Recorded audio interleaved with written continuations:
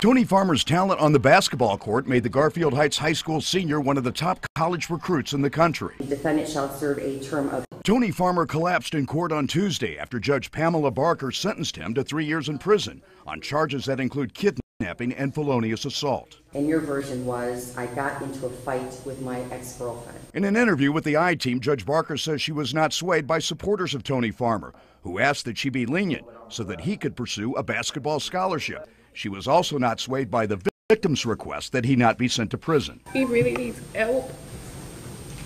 I don't think jail will give him that. There's nothing in the sentencing guideline that talks about him being a basketball star and being able to go forward when obviously I think she's been very traumatized by this whole situation. And as Tony Farmer heads to prison, the judge says he only has himself to blame for the cloud that now hangs over his once bright future. The opportunities that were lost, I would just say that he lost them.